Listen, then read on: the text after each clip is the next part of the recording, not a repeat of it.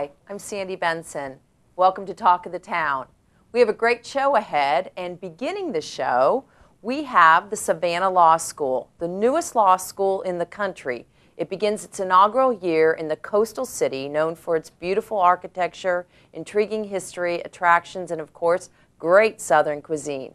Its mission is to provide numerous opportunities for professional development by preparing highly competent and professional lawyers. Here to introduce us to the new school is Associate Dean Roseanne Nespica.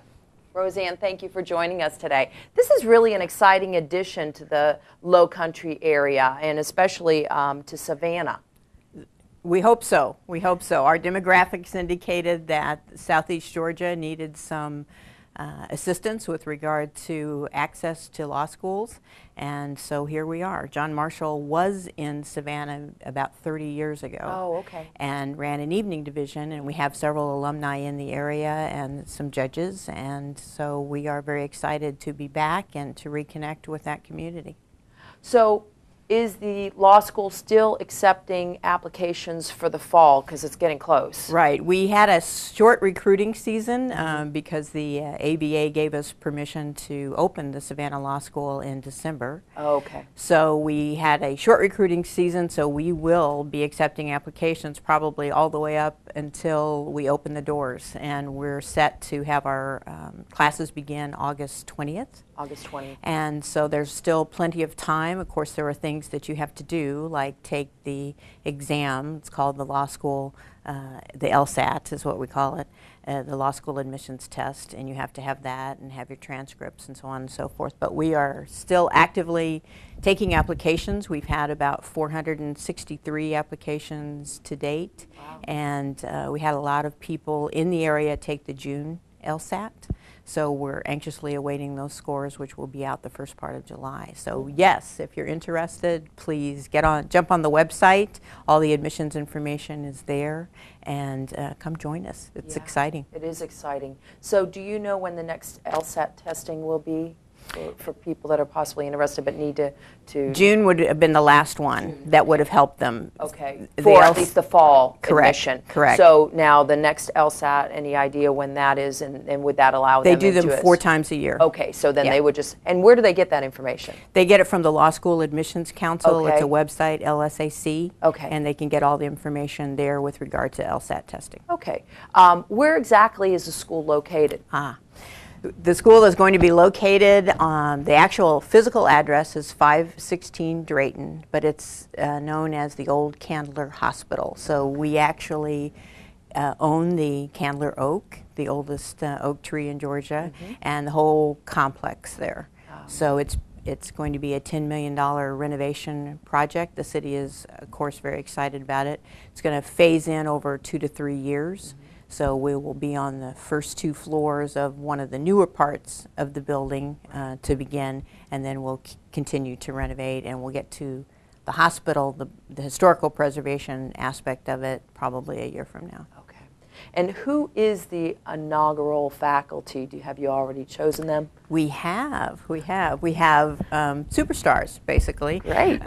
We have them coming from Barry University in Florida. We have a professor coming from Creighton. We have one coming from Laverne in California.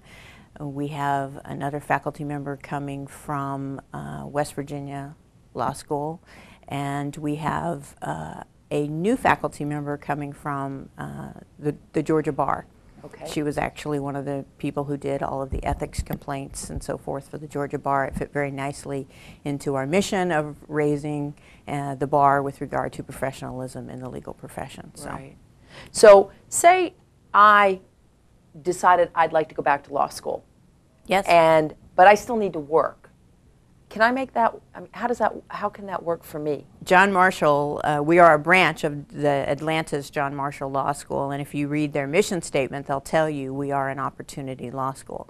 And that's one of the aspects that we pride ourselves on, is we like those professionals who always wanted to get a degree, but for one reason or another, life happened and it didn't happen for them. So we have an evening division, which means that you go a little bit longer, usually about 4 years instead of 3, which can accommodate that. We also have a part-time day division.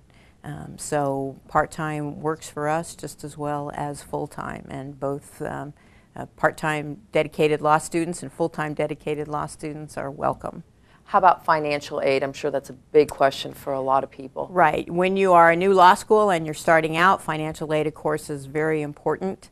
So we are offering scholarships for those who hit the magic numbers of GPA and LSAT scores from 100% to 75% to down to 50%. And then, of course, there's federal financial aid on top of that. So we're trying to get good quality students who might not otherwise be able to attend law school. Right.